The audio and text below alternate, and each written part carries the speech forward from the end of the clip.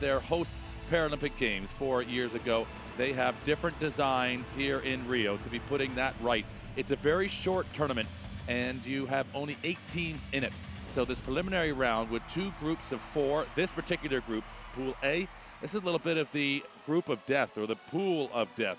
Australia, Brazil, Canada, and Great Britain. Now Brazil, it's their first time as the host nation in this competition, but Australia, Canada, Great Britain are all capable of getting onto the medal podium come the end of this tournament on the final day of the Paralympics. So to be taking on a heavyweight in this competition in the opening matchup, it just suggests how tight this is going to be, because only the top 2 teams from the group will go through to the semifinals. There is no extra classification match. It's the Canadian and the German in charge of this one. Pierre-Alexander Briere and Alexander Schreiner, the 2 officials. They obviously have their technical commissioner as well, Ryan Gaudette. He is the Canadian. So it's now time for the athletes who have been out warming up and getting themselves prepared.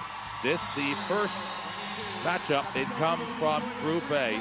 And wheelchair rugby, well, we can talk because there are many games in which to share a conversation. But this is GB coming out here in red with the white trim, being introduced out onto the floor. It has been nicknamed prior as Murder Ball. It seems to be evolving in a little bit of a different name nowadays. Some are regarding it more as combat chess with bumps and bruises, and I think that's probably fair. And sometimes, of course, a new sport that just comes in as an exhibition sport at the 1996 Atlanta Games in the Paralympics. That was just a trial at the time. The sport officially sanctioned in 1994 by the International Wheelchair Rugby Federation, and then it becomes an official Paralympic sport in 2000 in Sydney. And from there, well, it has grown in popularity. It was a sport invented by the Canadians in the 70s, 1977, evolves down into the United States and then across to Britain. There you saw the coach, that was Paul Shaw.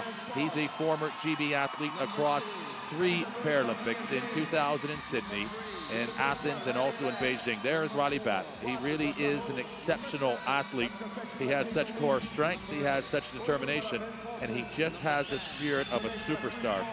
This Australian lineup, particularly because of their success in the sport, they are so affable, so agreeable, so humble, but when it comes right down to it, in the bite of a game, they are ruthless, and they will be doing their best to retain their gold medal here in Rio.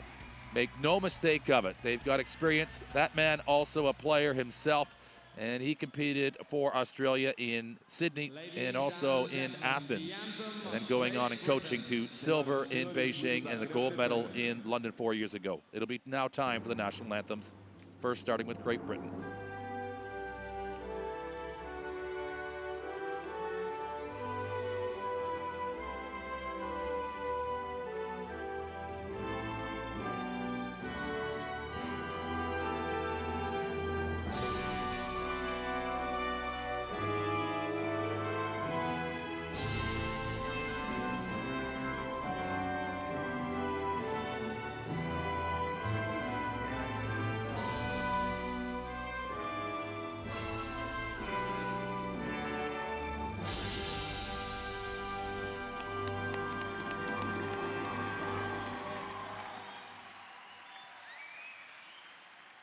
Ladies and gentlemen, the anthem of Australia. Senhoras e senhores, o hino da Austrália.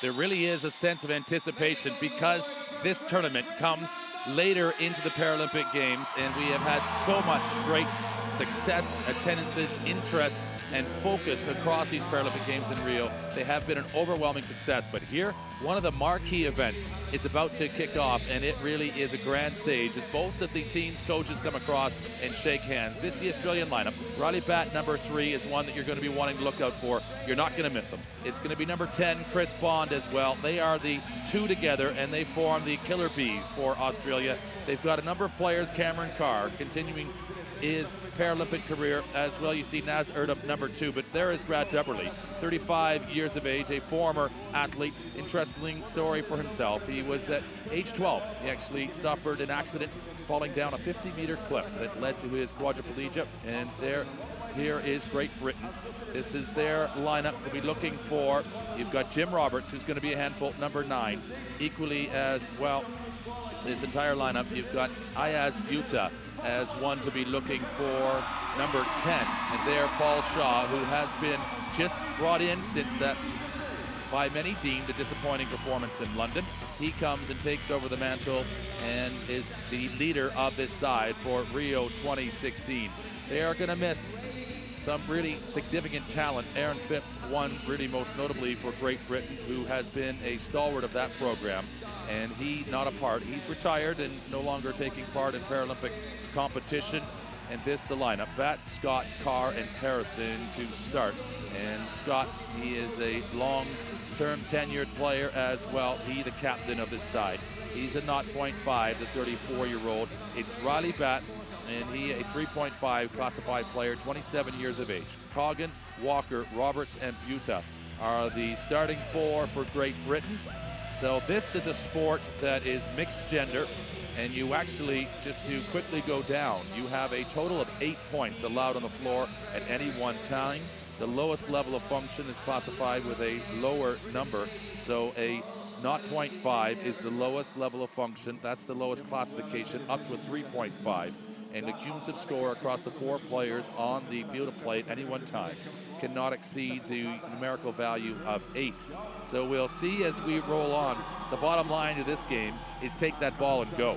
And you use your teammates as best as you can. There's an 8-meter goal line that they must travel across successfully with 2 of the wheels of their wheelchair inside the marking post, and you'll see those as well. Those posts are movable, so we don't need to worry that in fact it's going to be running into a hard apparatus here on the floor. They are a big part of keeping obviously the play focused, but they need to, for safety, be collapsible and equally movable, because these players will get into angles and they will come at that line with speed.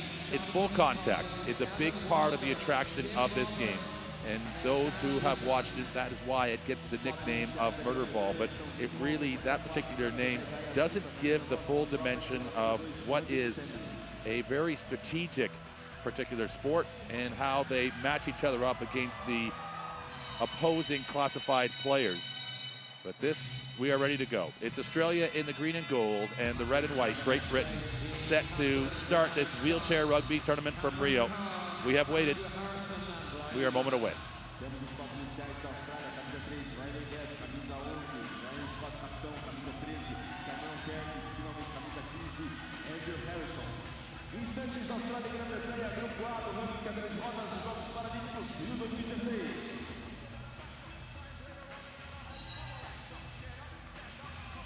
And underway as it will be taken by Australia. And they, with the possession in Cameron CARR's hand, to the other, number 3, and that is Riley Batt. The advancement up. This is great work from Australia. They'll go across the line first in that opening score. This is Andrew Harrison. He has been here equally before, great depth. He gets the opening goal. And so that for Australia, that little long pass. And in now, this is the countermeasure from GB. They use a little bit of a backdraft there, and that will be the opening score. That is Jim Roberts. He's the 29-year-old. And so his classification for Great Britain, he's a 3.0. So he really, between him and Ayaz BHUTA, the two that are most likely to do the majority of scoring. BHUTA trying to keep Riley Batt under control. And they have to advance the ball quickly to get it over. They have 12 seconds in which to get it over the halfway line. They have a 40-second shot clock in which to score. And every 10 seconds, they must bounce or pass the ball in order to maintain possession, or in fact, it's a violation.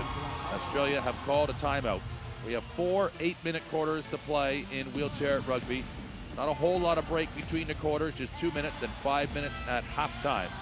And Dubberly has come across, he's got a pretty cool sense of humor, in fairness. Is coming across these athletes over the last 5 years, first meeting them in 2011 in Cardiff, Wales, and being involved in their international pursuit. But they are, well, they're just an inspiration and equally a very impressive outfit. The Australians, GB, are always in and amongst the hunt, but here is Ryley back. He will take it forward, and he is just going to slipstream himself all the way down, and he'll score. And he has nailed it across the line, and that'll be his opening point.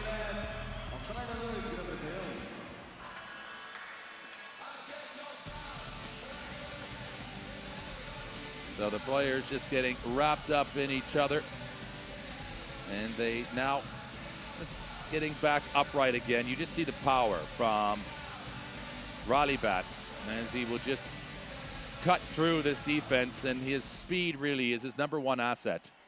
And he's been so dominant at the sport already. He is the first and the youngest ever to appear at a Paralympic Games. 15 years of age he was in Athens back in 2004.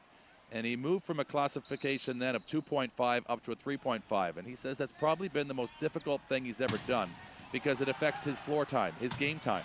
Because of being a different classification, the coach has to look at his lineup differently as to how to assemble his personnel of 4 out there. But it's Roberts that has scored now twice, and he will put it on the board. And GB right tough in just over a minute.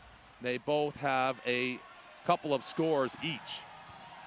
So Batt is going to be hemmed in. This is part of the chess, trying to take it away from him.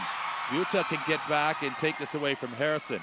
So the way they trade off against each other, it's Batt who's trying to release himself as the higher classified player, and he would just take it to daylight and across the line one more time. He is that man that will just continue to pound that score line for Australia. And there is his running mate. That is Chris Bond. He's the other part of the Killer Bees, Batt and Bond, as it's Roberts now. A quick transition and a goal, or rather that's a try. Effectively though, the official name is just a point for each one of these scores, because wheelchair rugby is actually a combination of a number of different games. There's an element of American football in it, handball, basketball, some might even say ice hockey, and equally, as you talk about American football, well, rugby is really kind of the packaging name for it, but it is its own sort of hybrid of a number of sports. And it has really, it brings that distinction with being such physically demanding and equally with that contact element. As you're looking at Roberts, he really is the balance point and will be expected. Now coming out is Bond and Batt, and these two together as a double play, they really are arguably the best 2 in the world at what they do. The way they work off each other, and as now the experienced veterans that they are. Bond is 30 and Batt is 27. They could be in this sport for another decade plus, the way they have performed in the opening stages of their career. There he is. Ryley Batt will take it across the line, and he scores. Such great core strength. He's suggesting that there was a contact on the arm from the British player, and that's what he was appealing to the referee about there. And that's just putting the thought in the back of the referee's head, because it may not be that play, but it's just down the line, the slow erosion of players that are stripping at him, trying to take the ball. There is Ayaz. BHUTA will score now for GB. And he, with his opening point of the match, and he puts it on the board.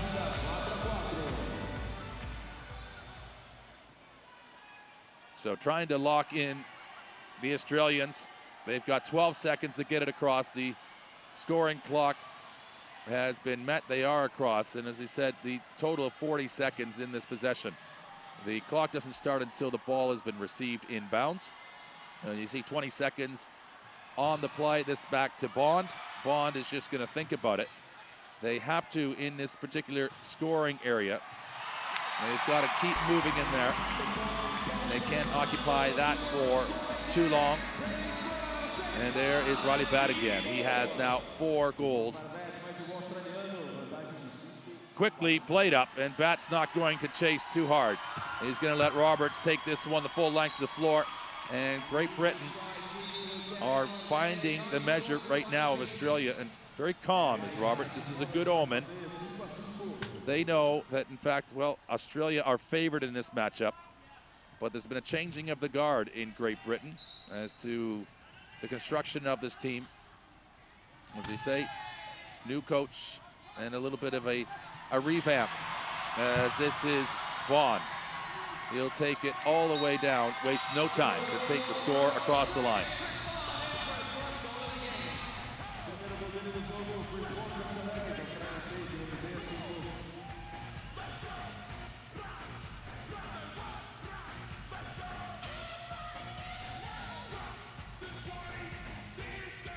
Down is Ayaz BHUTA. He gets himself put back upright. So BHUTA, he was born with Roberts syndrome, a rare condition which affects the growth of bones in the arms and the legs. So his impairment is a limb deficiency. He's a 2.5 classification as Ayaz BHUTA. And he's got 1 point already, the other 4 belonging to Jim Roberts. So they will really do the scoring. You've got to make sure that all of the wheels are back into the field of play before you receive that ball back. But it has been Australia who took that opening tip, who have led the scoring so far, have always been a nose ahead. But there's a contact, and the contact cannot come behind the axle of the wheelchair. And you see what happens there. They catch Roberts from behind, just right there. That's a hit and a strike.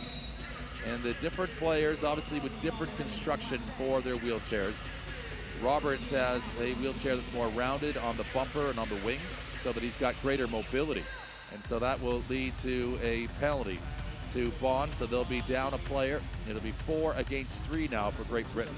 So he's just in there for a minute or less. It will be less than that. You can count on GB being able to convert. They've put on their female player, and she will get the floor. This is Coral BATEY, and she's a really thoughtful player. Excellent movement. She uses that front bumper. It's quite extended for her. Number 23 for Great Britain. And that's just to allow her to do the blocking, some of the striking, to be in the way, and also just creating just further congestion sometimes for the Australians in which to have to navigate her. So she's a lower classified player. So this, the advancement quickly. Bond will come back. He's on the floor. And after that score from Great Britain, it goes back to 4-on-4 play. And Bond again has converted it. That's his 2nd point. So 7-5.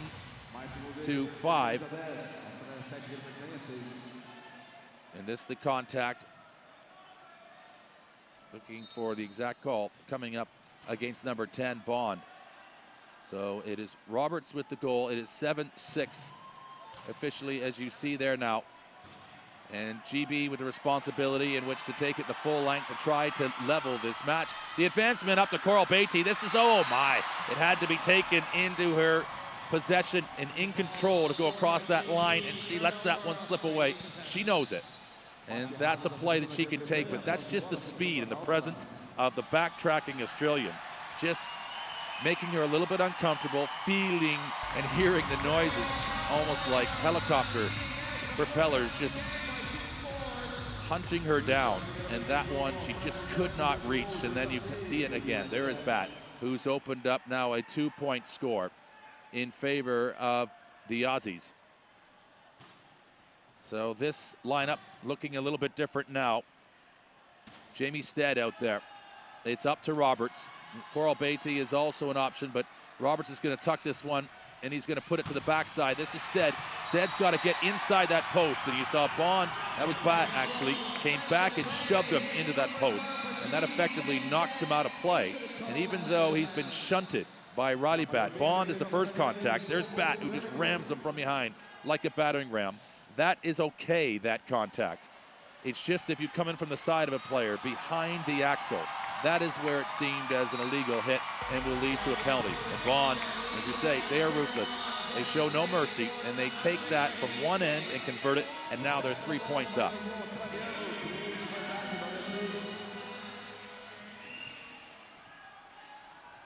Vaughn's story, an interesting one as well. Well, he's been a part of this side now, wins that gold medal in 2012 in London. But he developed leukemia at the age of 19, and that led to infection and gangrene, and then the amputation below the knee of his legs. So this, for Great Britain, the response, and it will be converted. That's the opening goal for their number 12.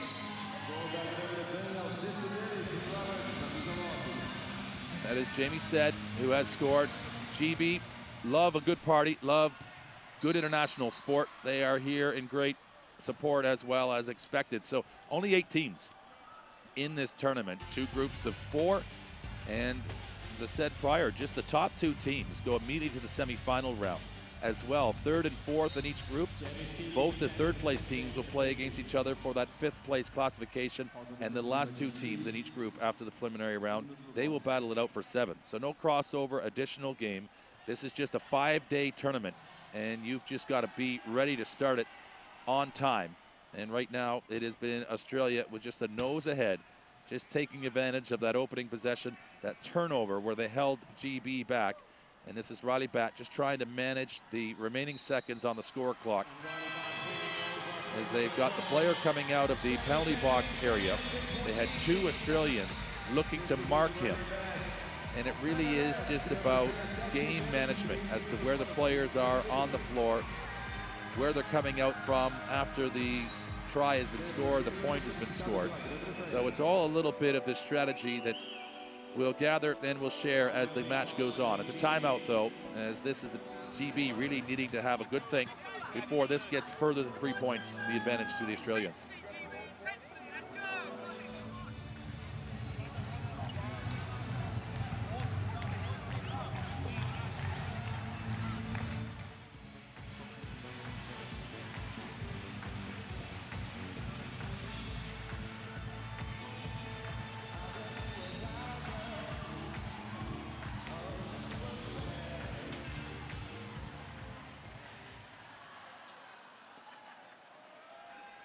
Ayaz BHUTA with the ball, and across this line into the offensive half.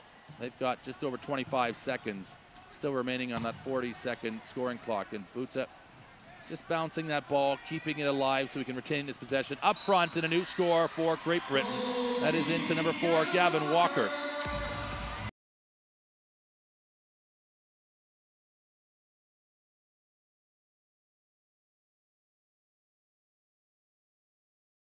Nothing about Bond as he takes that one across the line. Got those piercing blue eyes, and you almost feel sometimes like he's looking right through you. There's just one thing they have in mind, and that is scoring points. And it's all about retaining that gold medal that they claimed. But this, they got a silver in Beijing, did the Australians. They finished 5th in Athens, and in their hosting of the games, the Paralympics, when this officially became an event in Sydney, well, they end up finishing 2nd with a silver medal, and Roberts gets upended. He's unable to finish the play, and they do not record that as a score. So again, both BATT and Bond just double teaming, and they are doing their best to create carnage and destruction. And Roberts thought he was going to get across the line. He was just a nose away. And then he's upended, so needing the support to get back upright again. And it's a little bit different. If you've been watching wheelchair basketball, these particular wheelchairs are heavier. They're heavier because they take so much more contact. They're designed differently to protect the athletes, because if you're coming in at the speeds that they are, look at that. That's basically, it's a little bit of a car crash, isn't it? Where you're forcing your way through. So these chairs need to protect the athletes equally. They have more metal on them. They have more weight, and therefore getting upright isn't as easy. So it's a combination of mobility, the design of them, but equally they're like little tanks that they need in which to protect themselves. And it will be up to Roberts across the line. He'll score. So this back and forth. Roberts feeling a little bit frustrated, and although it's only the score line that we see, you only get 1 point for each score. So those effectively 3 different possessions that they need to take advantage of. And you just see how quickly they power across the line. It's 4 now with that score from Bond. And that's tough against a world-class side like Australia. And they know that even early in the match, GB. Advancement, Ayaz BHUTA. He gets past the first man, but Roberts is right up against Bond. He'll have to spin back, and he goes into the teeth of this defense. He's trying to get the Australians to turn the opposite direction so he can just take an easy score, but nothing is coming easy right now. As the double B's bookend this goal line for Australia. The pass to the backside for Ayaz BHUTA, and he will score. He's across the line. So the good feed, advancement, and the keeping an O's for one another as double digits for Great Britain.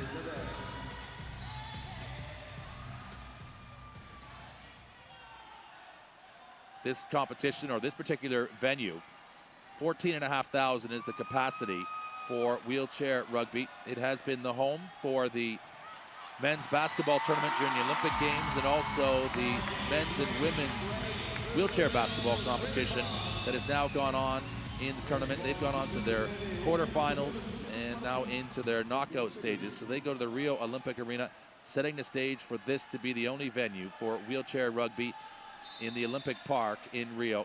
And it's been a timeout now called by GB with 50 seconds. And Australia are feeling good about what they've been able to create and what they've been able to execute so far.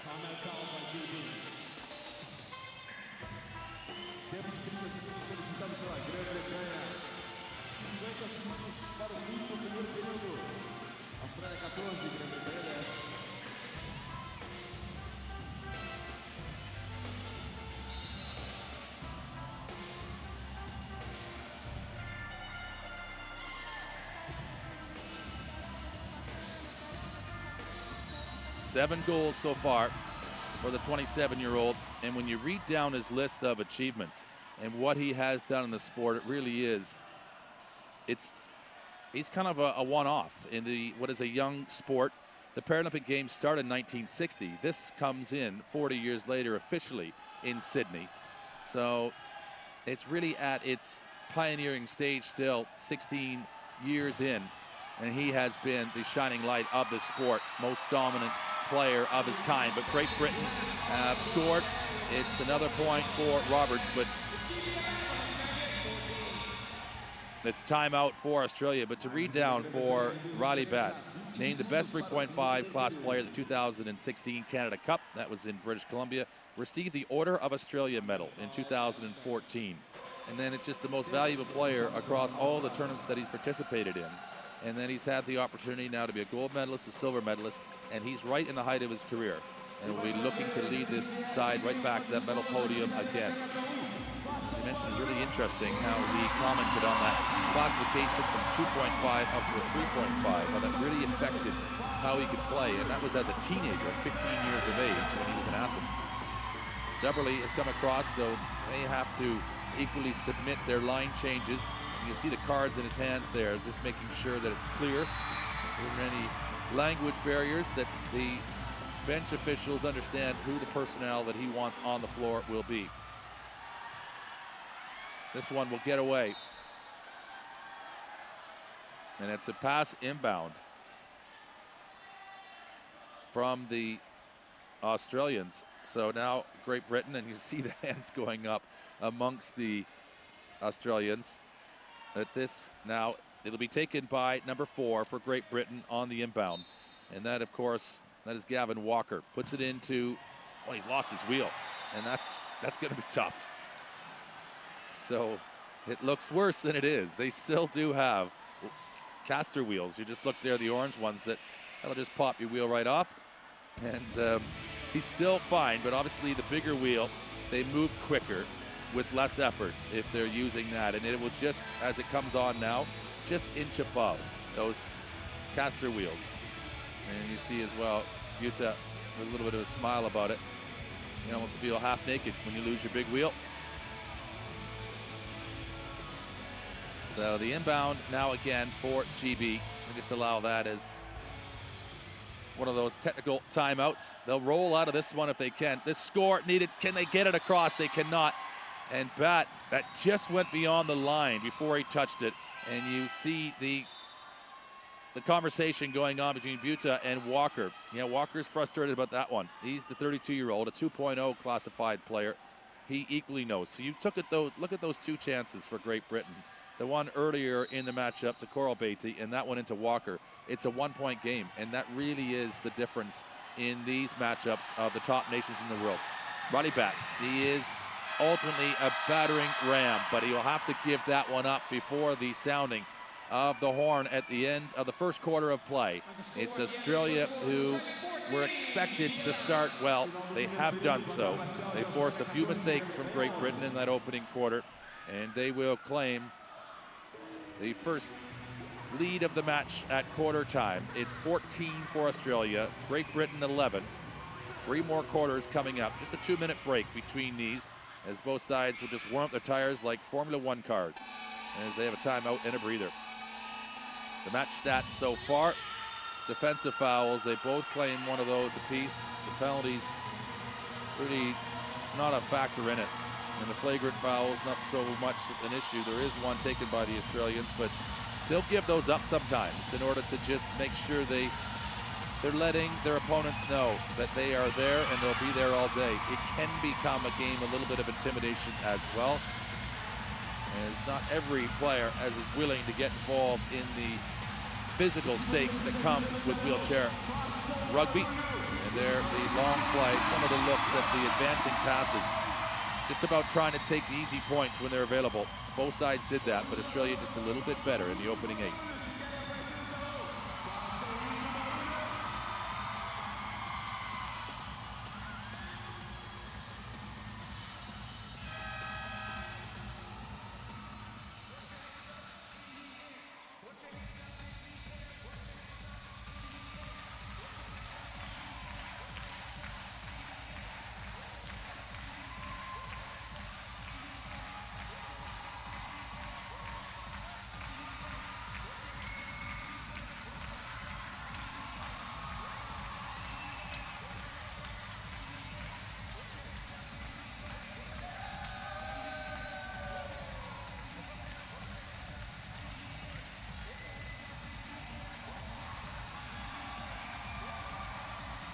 And there again, confirmation of the score.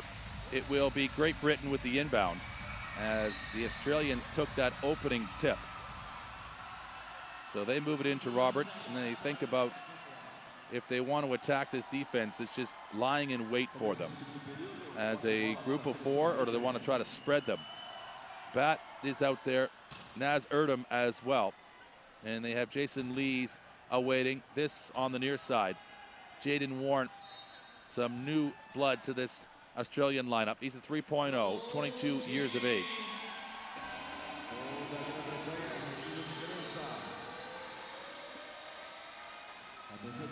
So this into the youngster.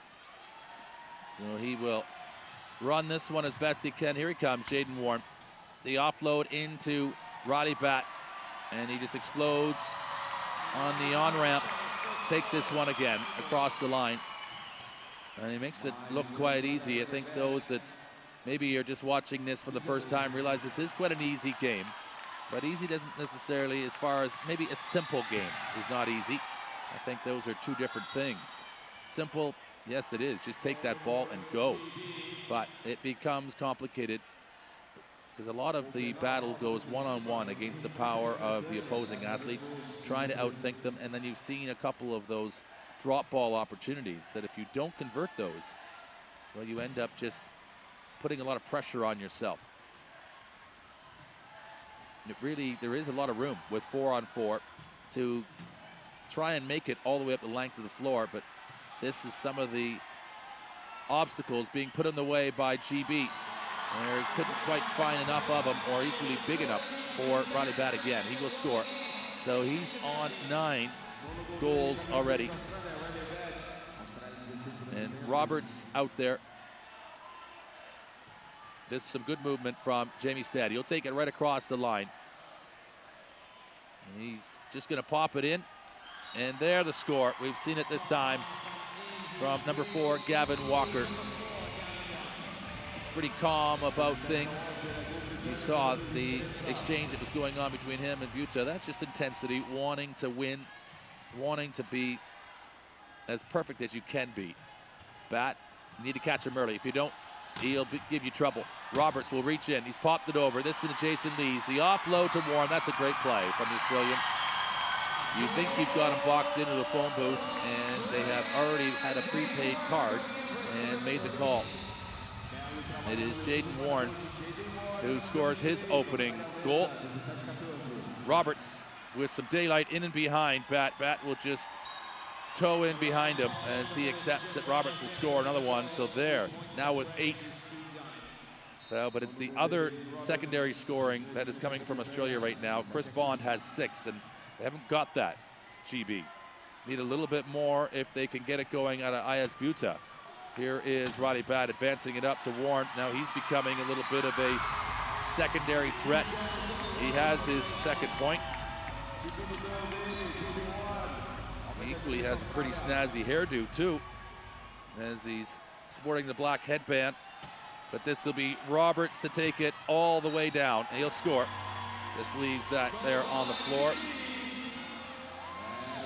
And calmly, he has taken care of the business that he has been asked to perform so far. Almost GB forcing Warren out of the court again after it had been inbounded. They need to catch him early. BATT will just open up this right wing, and then he's now just on rails. Oh, that really is pretty. It's the speed, it's the wavering, it's the slalom, and it's the timing, where you almost want to see Great Britain just throw on the brakes. But because they don't know which way he's going to go, they keep moving, and then he just slips in behind you, cuts back across, and there really isn't much they could do about it. But that's a better point taken there by GB.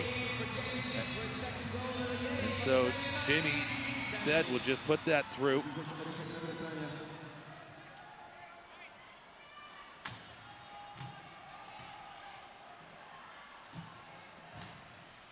The give and go to Jayden Warren. So he has come out here and replaced Bond in a sense with Roddy BATT. So he's at 3.0. And the classification of Chris Bond is at 3.5. So just make a few adjustments with their lineup, and that's their double trouble right now. Here he comes again. And BATT at the end accepts that he's not going to be able to get to him in time. And instead we'll just put that one across. He's the 22-year-old, so some new look for Great Britain. As we talked about, Aaron Phipps was an outstanding player for them that has since retired. And you see that, I think BATT goes out there. This is going to be Great Britain's ball. It will be. And BATT sort of challenging it, but that had already happened. So we haven't seen, there you're looking at number 22. That's Chris, or rather that is Matt Lewis on the bench. He's a 3.5, so he's another option for Australia. So this is huge. This will bring this, when he goes across the line here, Roberts has got it within 1 now. And Roberts quoted before the tournament just talking about how he was really attracted to this game. The possibility of physical contact really appeals. It's a huge part of wheelchair rugby's appeal, he says. He says sometimes the way the Paralympic athletes can be treated, they get mollycoddled. So this is contact, which BATE grew up to it. They sometimes try to wrap you in cotton wool a little bit if you're in a wheelchair. This is not a game for that. And so you got to admire that spirit, that vigor. I think everybody can't help but sort of appreciate athletes that are wanting to maybe put themselves in harm's way and willing to take the bumps along the way, sacrifice a little bit in order to reach their end goal. Of course, for Great Britain, it's to get on the podium. And rather than saying a gold medal, I think it's getting to the podium first. To come from 5th to 1st in one tournament would be a really significant turning of the guard for GB, but it's not impossible by any means. Jordan, there he is. Jayden Warren puts it across the line again. But there really is a handful of teams, it's the Americans right now, that have been ranked as number 1 overall coming into this tournament as far as their play in the last 4 years in the Paralympic cycle. But flip a coin. It's going to come down to these little points in a match where it's 22-20 for Australia, and Roberts is going to have to architect another score here. But then it's the defense that we haven't seen quite enough of yet from Great Britain. They need to employ that. The feed inside and going across the line with the wheels before the ball had arrived is what the violation is there being called by the official. So you have to be in control in those areas, first of all, before you, well, with the ball, rather, before you go across the line. So you'll see the players trying to force you out and push you out before you receive that ball for that exact reason. So you've got to be able to hold your area and hold that strength in your chair. Ryley Batt, as a result of that defensive stance and benefiting from the no score, he'll want to increase it back to 3 again. He's 1 against 2. I almost feel like he's going to just bunny hop over both those two defenders. He's capable of great things. He does a 360 jig, and this, he's run into his own player. He's got lots of time still. But you see them just there opening up a little bit of room, and there is Ryley Batt. Saw the screen being formalized. They can't go into that scoring area for longer than 3 seconds. So the defenders could be in there, but the offensive players, so that works and makes sense, because if you have all of the 7 players without the ball in there, it gets to be pretty tight quarters. But this will be Great Britain to take it on the way back, and they score, keep it within 2. And 3:20 remaining in the opening half. Good contact there. But the overload and then the overlap is into the hands of Bond. So 3 points again, clear.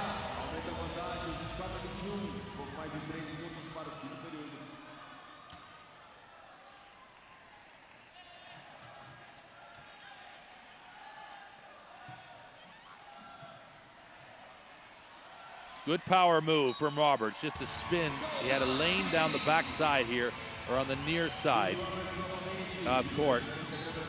But he just took advantage of it. There's no sense wasting any time. They can get a stance here. This is where they need to do the work early. And you see the screen already coming in.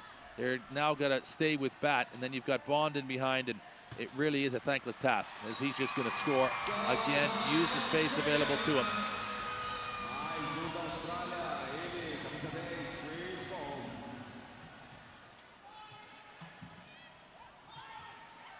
Up now for STEAD. He's really going to have to get going once you got Batt on you.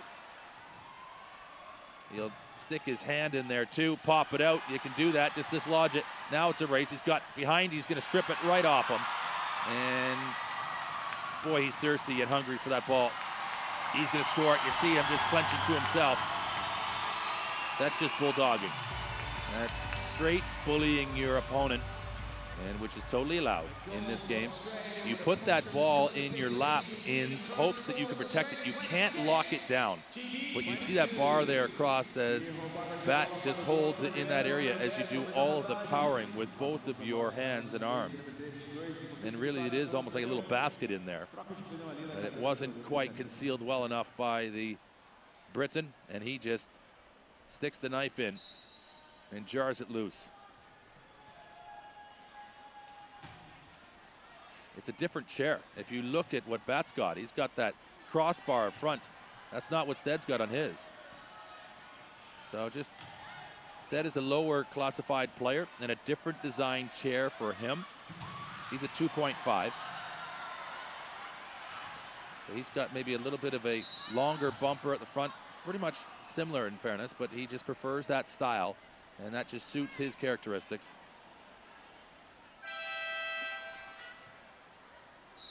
So looking for substitution of personnel. There's going to be the penalty. It's a foul against Chris Bond. He's no stranger to the penalty box. He goes in there and limbers up a little bit, so he's in there for a minute or less. It generally is almost an automatic. I can't think of a time where I've seen the team not score with the 4 against 3 advantage. And you see the British player, COGGAN, is waiting for him. And that's just to disrupt him, getting back onto the floor, because he'll come and probably be the inbound here in a second from Roberts. So it's just to mark your opposite number. making sure that they're back, just making sure you're keeping a track on them, because once you allow Australia to get their wheels rolling underneath you, just like this right here, they're very difficult to stop. BATT would just punch right into Roberts and then just propel himself off. And you see, it's a pretty free score across the line. Roberts going to do the same. COGGAN with the screen coming in. This, the big bashing hit from Bond. He almost pops COGGAN right out of his chair. And then Roberts, he's going to throw on the brakes here. Bond has done some good work. So much exertion going on there from Bond just to be able to provide that. And it's a player leaving the field of play. So all of that good work, and I think that was COGGAN that was shunted out by BATT. So off of everything that was going on there, one-on-one between the two higher point players on the floor, in comes BATT and just pushes one of the lower classification players right off the floor. This has been sent the whole way. Here it is, a ERDEM. ERDEM will pick that up. Oh, he won't score though. He doesn't bring it with him. And that was not intentional. You see his frustration. He's not happy about it. He's got the full welding gloves on there. He just couldn't hold it. I'm not sure if he had enough feel, and that's frustrating, isn't it? It was in his lap, and he just turned to look away. He was sensing the pressure coming from the British athlete, and it just wasn't securely enough in his lap. And so that's another point about BATT's chair. He's got that crossbar across, and then you don't see it with any of the other, and that's just how he has been able to get his chair constructed. That makes it a lot easier. Of course it does, where you're not having to worry about the possession of that ball so much.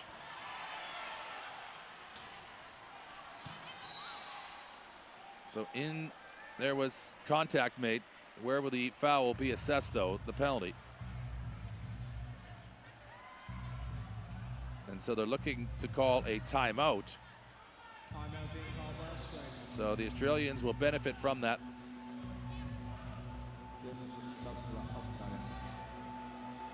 So the athletes in this competition can have impairments in their lower limbs, also in their upper limbs as well. And you see there with Ryley BATT, with his digits on his right and left hand, he wears the glove. The glove is, of course, just to reduce the friction of all of that pounding and constant driving of the wheelchair. So everybody really, for different reasons, wears either gloves, full gloves. He goes with just the small sort of latex gloves at the end of his fingers and protecting his hand, but more for grip, because their hands are full of stickum by the end of the matchup. This is Roberts working to try to open up some room here. He's got Bond and BATT just giving him a headache. And can he get in? The feet, they could back it across the line. They could do it just the same. And there is a little bit of the moonwalk. And they needed those. That for number 22, that is Chris Ryan, the captain. And it will be turned over. They're not going to be able to convert it as quick as they would like, but it's back within 2. And not giving up an easy point there at the end of the first half. That's important for Great Britain, just to keep things within check. So it's a 5-minute break here at halftime, but officially it's Australia 27, Great Britain 25 at halftime in the wheelchair rugby.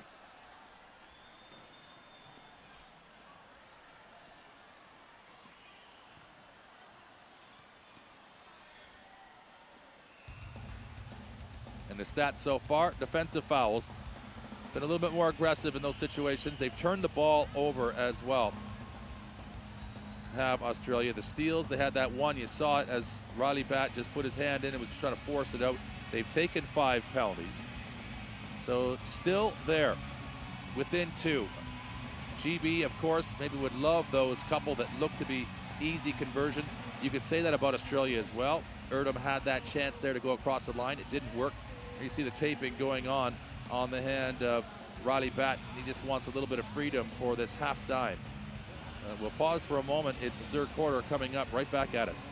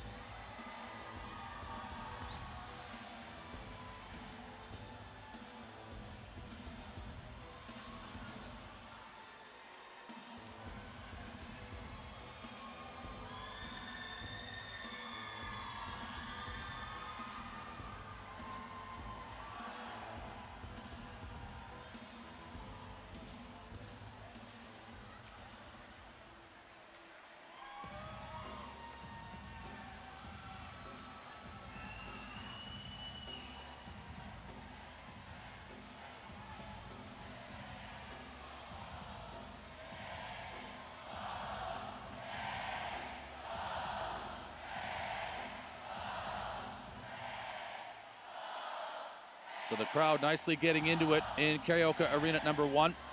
And Ryley BATT has locked and loaded. There you see how warm it is in here. It is getting warmer in Rio, there's no doubt of that. And the winter season from June through to September, we're just coming out of that officially, and it is getting hot. But it is hot already in opening day of wheelchair rugby indoors. And it's Australia 27, Great Britain 25, as we're just about to start the third quarter. It will be Australia with the opening possession. Bond into BATT, just awaiting for the receipt of the ball from the referee. The horn is sounded, and GB awaiting in the weeds down in their scoring area. It will be BATT, very deliberate, thinking about how they want to try and open up this 4-pack of British athletes. Bond is an option. BATT, though, can just barge right through. And have they given him the score? Seemed like the whistle had blown. And they will give it to him, but it's a little bit of hesitation there. So 8 meters he's got in which to get it through those 2 posts. Offloaded to Ayaz BHUTA. BHUTA can give some more offense. This loaded in, well taken by GB. And into their number 22 again. Been a reliable threat, Chris Ryan, with the last couple scores for GB. So that now,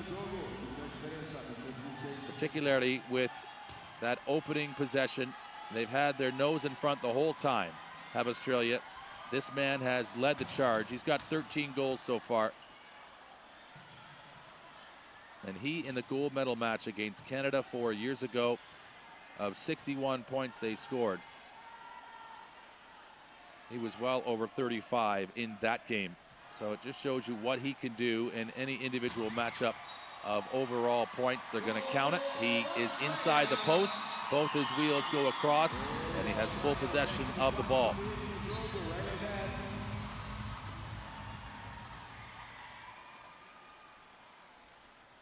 So BATT's story.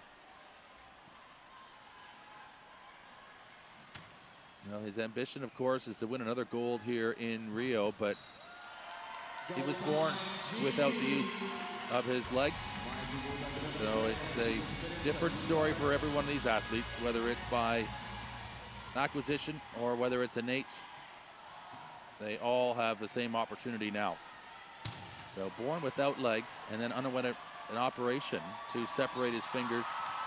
He began using a wheelchair at the age of 12. And by 15, he was at the Paralympic Games in 2004 at Athens.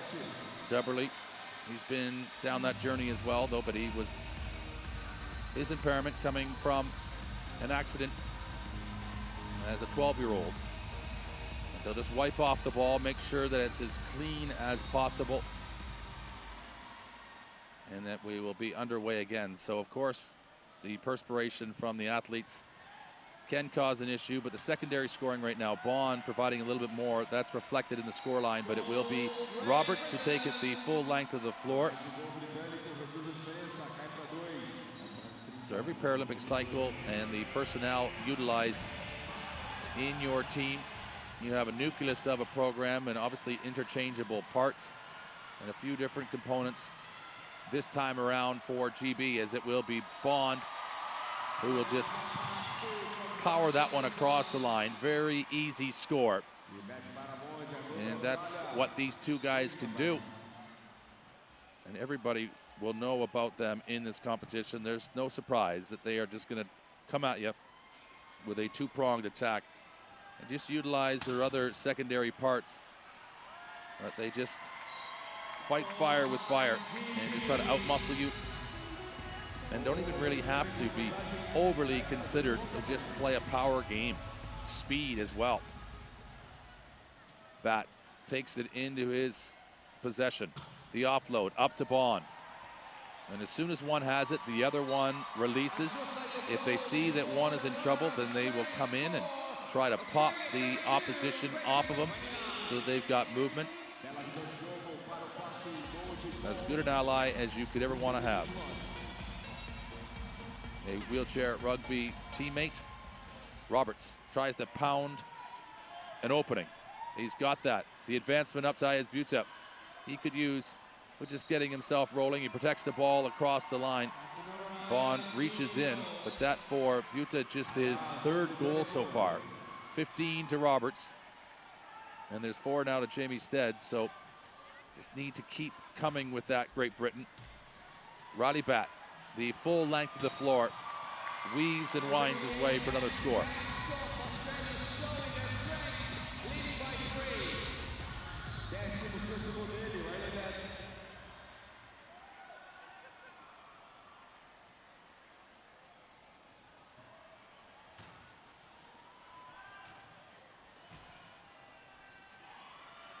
Roberts up to BHUTA. He's going to get hunted down though, 2-on-2. The 2 higher classified players from each respective side involved in this little interchange, and it's going to lead to having to come and think about things a little bit differently. 15 seconds on the scoring clock now. BHUTA with the last man coming in. Can they come off the end here of COGGAN? COGGAN provides a screen there. Just wait for the right movement of personnel into place. And that brings about another score. But it's whether or not they can defensively execute here now. It's early that you got to get to Batt. He is up and gone. And across the line. So we talk about the employment of that crossbar for Ryley Batt across his chair. Because he's born without legs, he has a little bit more room. Obviously, legs would elevate the ball in his lap, and so he's able just to have that in a position, and that's a big part of why it's obviously legal and allowed. Not every player utilizing that. But this, you see where the crossbar is for BHUTA. He's not quite as big, so he elects to just utilize the construction of his customized chair too. So every story a little bit different as to why the chairs are designed as they are. Bond's chair is basically a carbon copy of Batt's. He will take the ball back. This is just a straight execution and display of power. He'll score another one.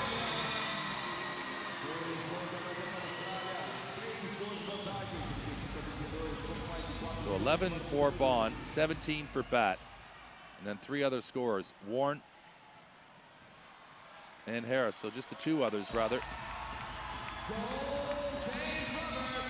And Roberts, now that takes him to 16 officially.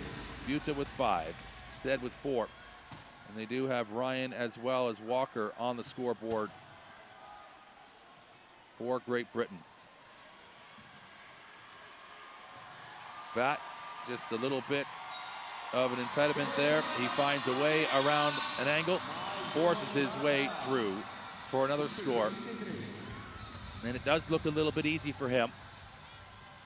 I think easy's maybe can be seen as a casual word, but it almost is as though he could just score at any point. Just one against an entire defense. That's the nature of his dominance in this particular sport. Down is BHUTA again, needing some support. He gets himself back and upright. And Bond, who has been in the penalty box a couple times today, he's just awaiting the chance here just to inbound the ball. So that, you're just seeing, they're trying to clarify just whether or not there was a penalty on the play. It's been changed over, and this into Batt. He protects the ball. He's got 3 Brits on him. He's got Roberts waiting. This could be turned over. Roberts going to try to get to this one here. If he can, Bond, who is able just to hold that in. That's a big moment where just right to the edge of the cliff, Australia just do enough to be strong, and Roberts is trying to force his way. They're trying to shunt the player out, and that is the British player who gets moved out of play. And so again, that's just the smarts from Australia, just forcing out the British defender. In this case, it was Roberts. And as Batt arrives late, it brings about the reintroduction of a 40-second shot clock. And Bond trying to get it. So They're suggesting that's a violation against Roberts because he goes across the line when it was still in play and a possibility for the Australian point. And they deem that as a penalty, even though it's BATT that forces him out. And that's the hard part of it. So they're going to try and just take the precious seconds off the clock. Again, just awaiting, making sure that they've got Roberts controlled coming out of the penalty box. And keeping a watchful eye on him. And so this lead now has split to 4 points. And you see his shadow, Roberts. It comes in the name of number 10 from Australia. And if it's not him, it's that man there, Ryley BATT. So they just are ruthlessly just keeping track of the British player Roberts. And it will be coming in. COGGAN.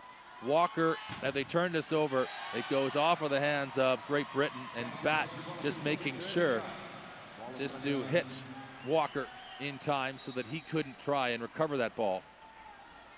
And you're seeing just a little bit of a further opening in this scoreline develop. Circling around, waiting, almost like a shark, as to when he wants to strike and bite this goal line. He does it right there. Again, just using his intention.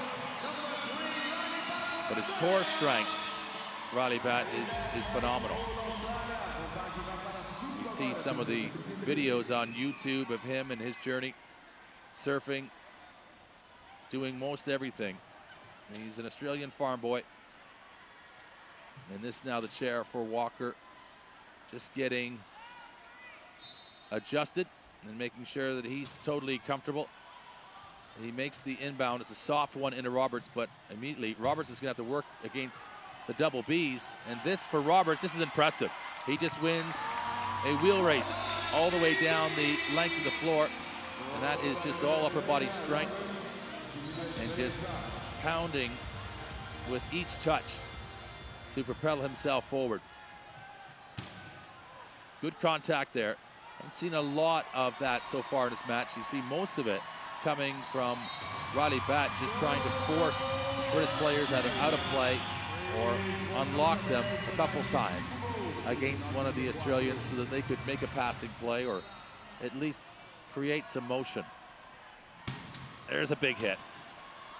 As Bond and then BATT just runs Roberts out of room. He's going to get over the line, and that's exactly what's happened. You see how slight it is, just over that center blue line. And you've got to make that play, and again, it's about reduction of time and space, and BATT does exactly that. Australia 39, GB 5 behind on 34. O atleta britânico voltou para a quadra de defesa, portanto infração, bola Austrália. Assim como no basquete, a bola não pode voltar uma vez do ataque para a defesa. So a timeout, and this really a pivotal part in this matchup. 2:25 remaining in the third quarter.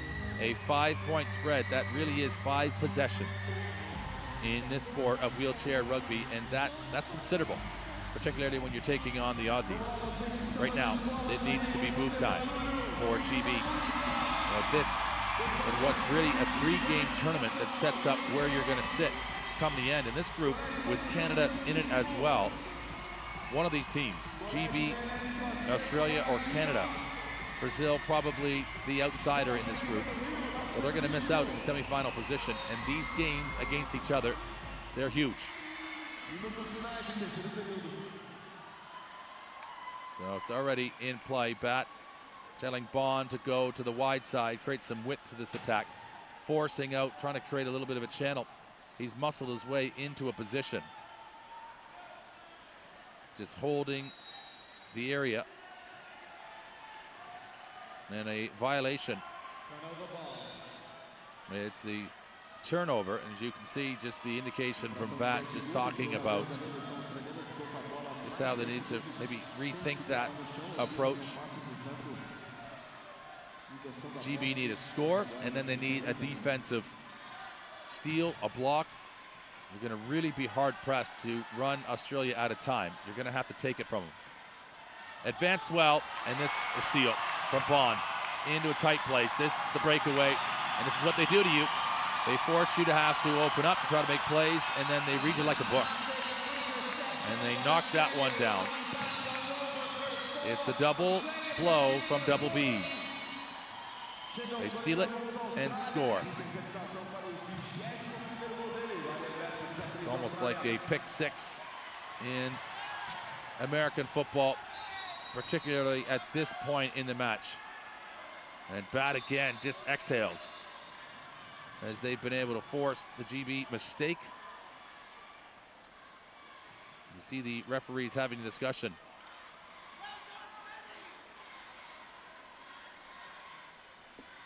So just confirming exactly what the call is coming.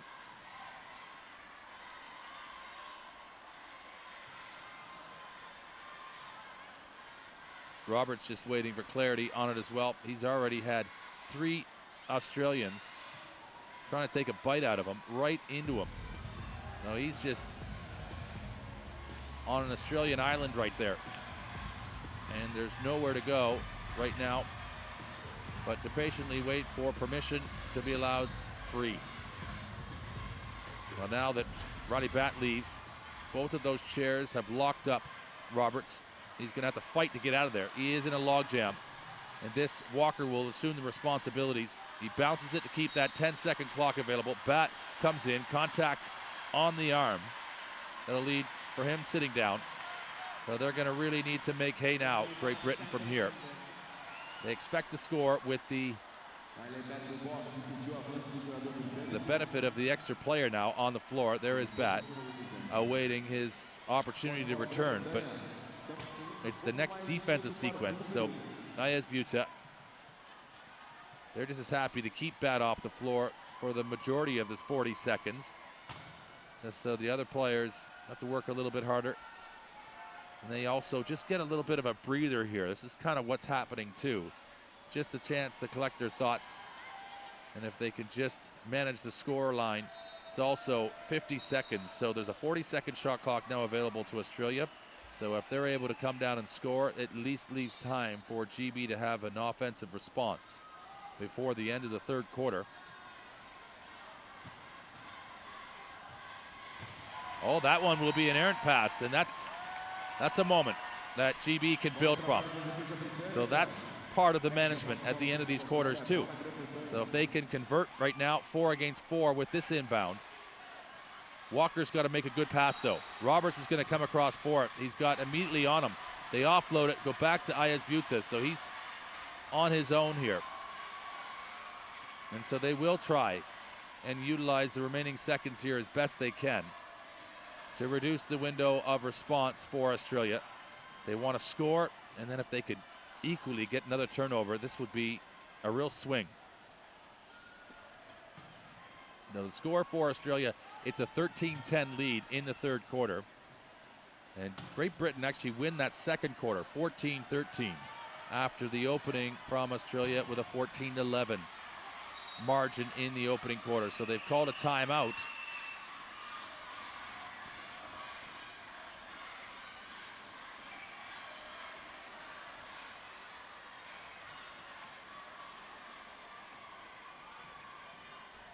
So you see the discussion going on and just awaiting for it. So the timeout, just 30 seconds is what they're utilizing here now.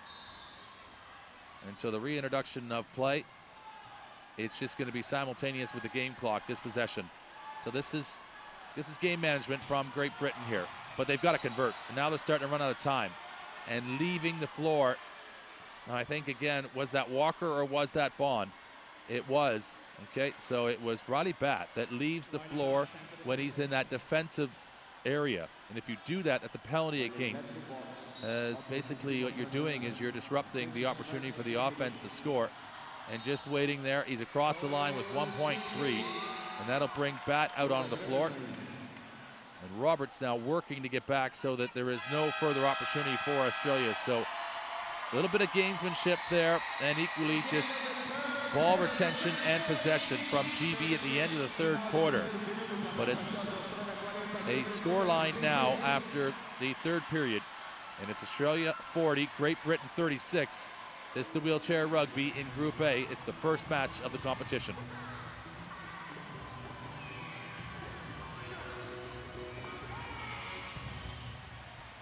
So looking across the defensive fouls, the majority taken by Australia. The turnovers as well, they've turned it over more, but they've stolen it back a couple times. And then they've taken they've taken more penalties, 7-4. It's just really about their ability to control the game though, as we have seen via Ryley Batt and whoever is his #2 running mate. They've been able just to keep their nose in front throughout the entirety of this match so far. Roberts, he's done his job. His scoring has been right there alongside. He's got 19 total points. Ryley Batt has 21 after 3 periods.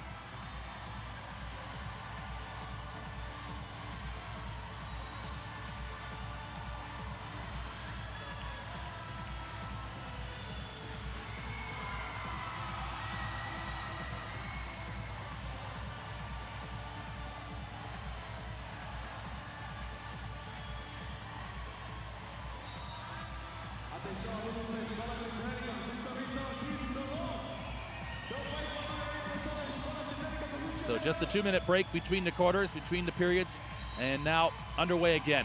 This for GB could cut it to back within 3, and they've let it just slip a little bit over the course of that 3rd period. They need this. This is lofted forward, trying to chase it down, and this is Bond, I think, is the last one to have touched it. Oh, and I think they do just call timeout. They suggest that it was touched by GB.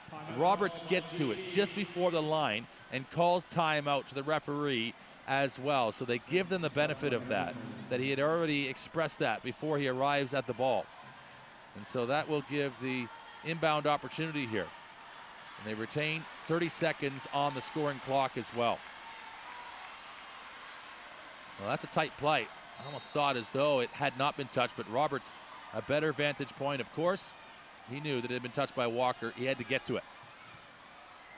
A little bit of a cross block here from BHUTA. These two down low to Walker. That's a great play, and he takes it calmly in his possession. And a cross the line, the 32-year-old, as cool as a cucumber. And he grabs himself another point. So that's 3 now, 3 goals for Walker. As that's COGGAN just getting himself reloaded over there in pit lane.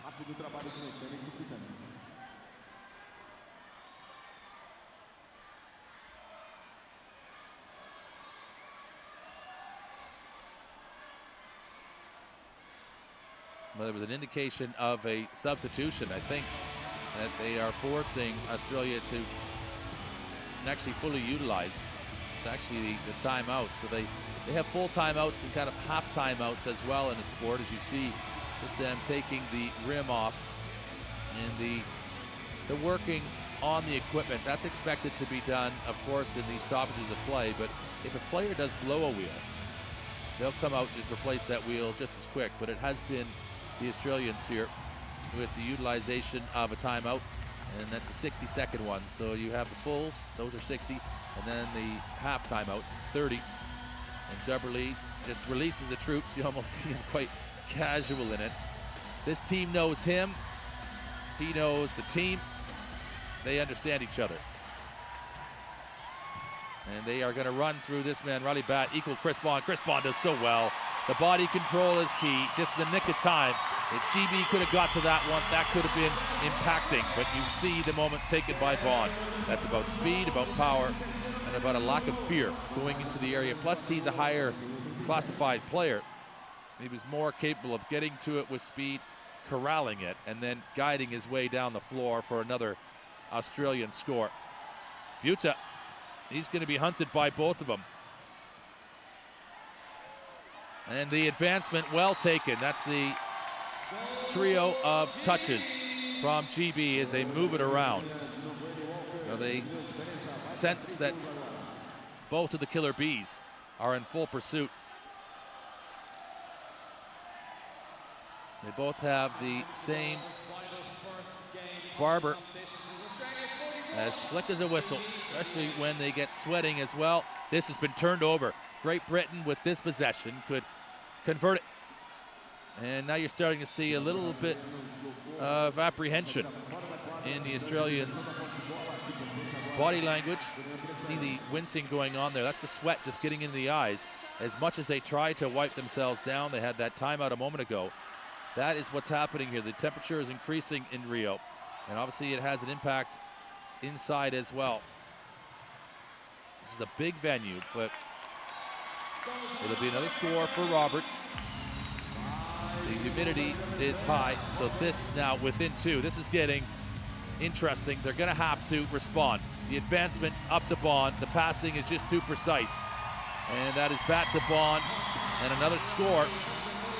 So in the next 6:49, we need to see consistent responses from GB, and then there's just going to be a turning point where either one of these sides cannot convert on their subsequent possession.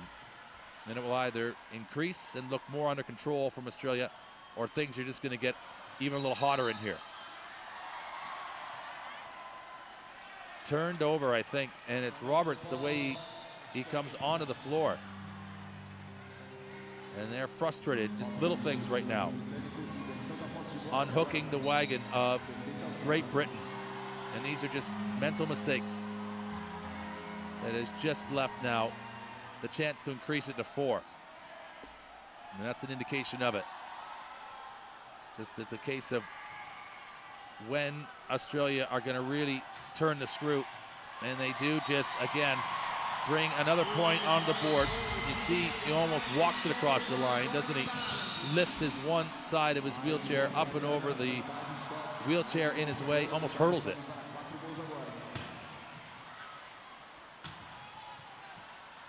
Up to Walker. He's been pretty useful in the last few exchanges. He's taken some pressure off of BHUTA and Roberts to score these open points.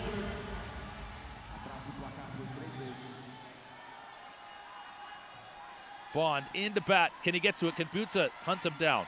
Get him boxed in here. This is what GB need to execute and put the Aussie on an island and leave him to think about how he wants to navigate these British shores. But it's from distance again. He has worked his way down to a position to be able to see just how he is going to leave. And he gets on his own boat and sets sail for another Australian score. BHUTA with the offload. This for Roberts. He'll take it. So it's not about the score right now. Can they stop Australia? They need to do both. Score and then put up a GB wall of defense. They need to get to them early. Can't allow the speed game for Australia. There's a turnover potentially. This is outstanding. You can bump it across there with just the fist. Blocked down. Well done by GB. And this could be a turning point in the match. BHUTA, he has been forced. Can he get across the line? Pushed into that post though. So doesn't get into the scoring area, and that'll switch things around. Ryley Batt shaking his head. You see just how demonstrative they are. And he's suggesting they need to calm down. And then both sides a little bit frustrated. So have they? It was a turnover out of bounds, and then Australia electing now to use a full timeout again.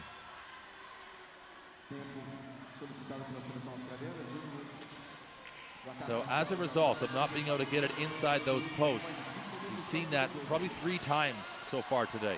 And again, Deberly appealing to his team. Let's take a little bit of the air out of our own inflation here, gentlemen. We're getting a little too fired up.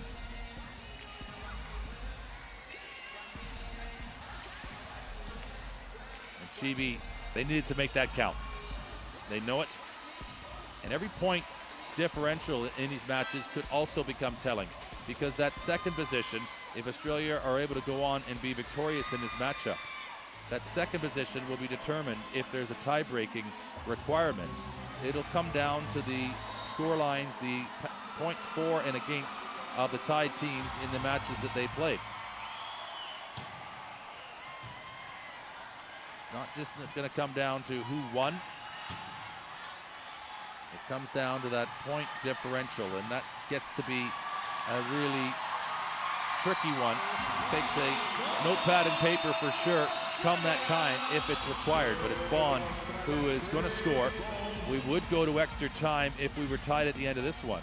We'd go to 3-minute periods until there is the determination of a clear victor. Roberts spinning, turning, trying to get away. The pressure ever relentless from the Aussies, but they just feel as though they've got something, GB, that they've slowed down a little bit here, and in a couple of these instances they've been just a little bit outsmarted, outmuscled. The offload, there he is. Roberts comes through with greater speed, and he scores. But can they turn it over again? That's where they were back before that timeout, and they could have cut it down to 2. They need to get to BATT now, and then the offload. Roberts, if he can get back for this one, he's not. The inside position from Bond, and he scores again for Australia. So Bond with 16, BATT 23. And it really is Roberts on his own with 22. No other player for Great Britain into the double-digit category. 4 points today. So that's an obvious area that needs development. He'll just force his way, though, through. That's a lower-pointed player who has that long bumper on the front. Almost looks as though it's got teeth on it. A little bit of a basket there that just can get into the wheelchair and disrupt, make life more difficult. But there is Bond one more time. And they've just found their wind right now. It looks as though they've got their sail up and they know exactly where they want to go. They've got their route chartered. So for Roberts, they're just as a group chatting as they're moving here, thinking about how they want to approach this defense.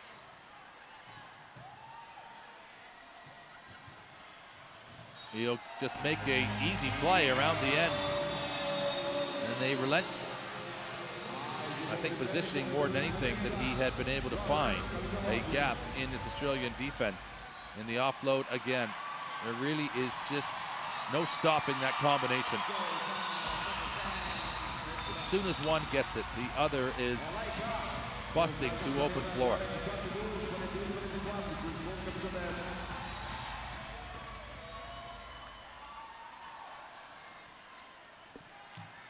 Good quick ball movement here. This is Bond and BATT with the sandwich approach. And it will be Roberts. So this now within 3. They need a turnover here desperately. GB got to push forward. And you see BHUTA, this is not a bad idea just to take a breather. This isn't intentional. That's just, you saw him get hit by both BATT and Bond up there in the middle of the floor, and they popped him pretty good. So they have, there you see all the wheels over on the rack behind the player's bench. Wheels will travel. They just bring them with them. There's no sense trying to fix them. You see that being done on the sidelines by their support staff. Just putting new wheels actually on the rims, on the frames, but their own customized wheels are ready just to be taken off the shelf and immediately installed. There again, strong work. That's why these chairs have to be built as they are, and they're as heavy as they are. Quick up to Ayaz BHUTA. He pushes himself and across the line. So within 3, this has been a story. Have they in fact let their opportunity slip earlier? This could go long. I think it's going to be strong. It's right on through. And so this is a turnover opportunity. GB could cut it within 2 here. And you see quite a bit of frustration. It's obvious. They know that things could get a little bit pear-shaped here as well. Do Australia, if this for the red could be converted. He throws the brakes on as he tries to just convoy him out of the field of play. BHUTA's He's got some room. He's got to protect that ball. The offload in for Roberts. He'll take it. He has to have control across the line. He's got it. So back within 2. This is here still entirely in the balance. You see his hand shaking it out. He got pinched there by the wheelchair coming to get him. This is contact. And the indication from the referee.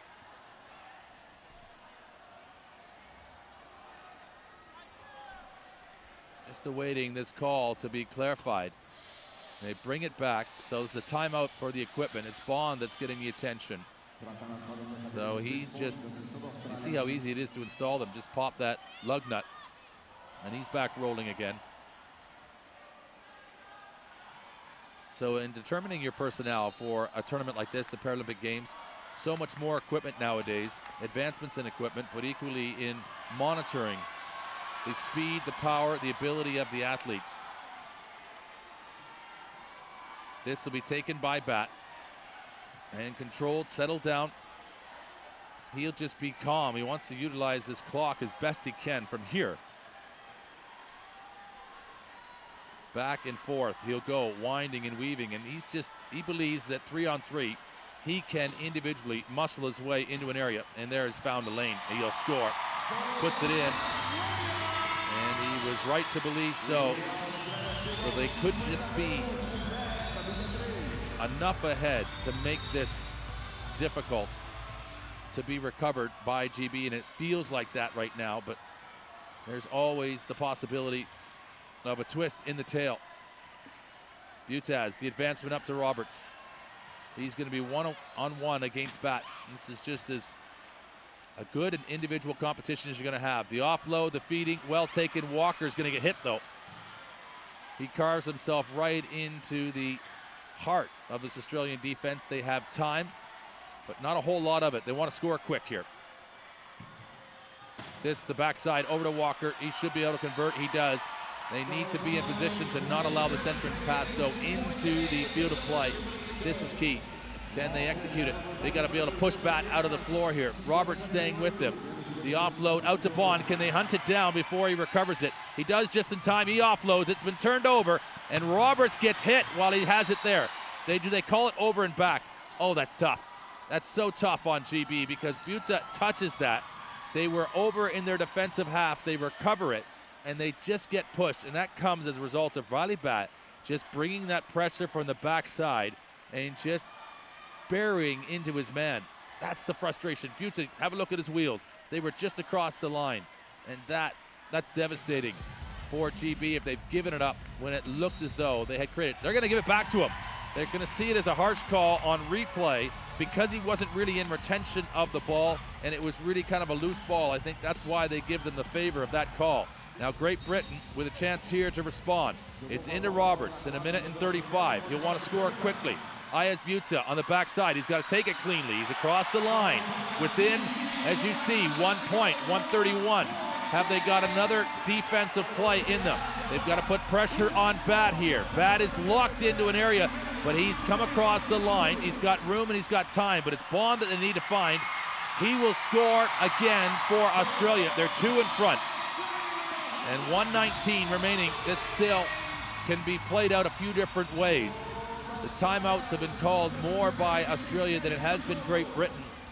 So Great Britain with a timeout or two still yet to utilize, and this works just fine. It's the timeout equipment, which there is no maximum to, and you're seeing a very calm look from the bench. This their coach, Paul Shaw, and he's just trying to get the attention of the players, saying if we can go up and score here quickly, we will be looking to execute a timeout. So Walker being given room all the way up. Walker will take it, and that's an impressive score. So they haven't utilized one as yet. So they're trying to get it into BATT. They've locked him up, but again, they found him. And it'll be now you have to stay with Bond. As doing a good job staying with Bond is Walker. They're getting away here. COGGAN is not going to be able to control Ryley BATT in the defensive half, and he does it again. He's got a deck of cards now. 52 points is the total score for Australia. And well, exactly half of that, 26 right now, as you see. for Ryley BATT on the board. Jim Roberts has 26 too, but it's the running mate, Chris Bond, with 19 that has just been able to set the tempo for Australia today. And how about that? They've turned it over. They just concede that score. And BATT with the goal, and this now given right back. And in the heat of the action, that's a devastating blow for Great Britain. They pushed it here as deep as they could and took this right to the latter stages. So the turnover, as you see, from the throw in. And from here, Ryley BATT can just control this game. He's got time on a scoring clock. It's the overall game clock that matters. He'll continue just to work around. He'd be just as happy to see it all off, but he'll score, and now they're 3 points ahead. And that for Australia, that should pretty much sign it off. It would take an implosion. Roberts brings it back within 2, 10.9 remaining. They're gonna have to really get up tight from here. And Bond coming all the way the length of the floor to inbound this ball. Will just take reception of it there from the referee. You know where he's trying to get to. He's being counted on to get it in time. You see the hand going. And it right into Ryley BATT. The clock is now ticking. Australia have come out as expected as one of the favorites in this tournament, with the reigning gold medalist from London 4 years ago. They did it right in Great Britain's backyard in London, and here in Rio in the opening matchup of this wheelchair rugby competition. They find a way. They get through to 53 points. Great Britain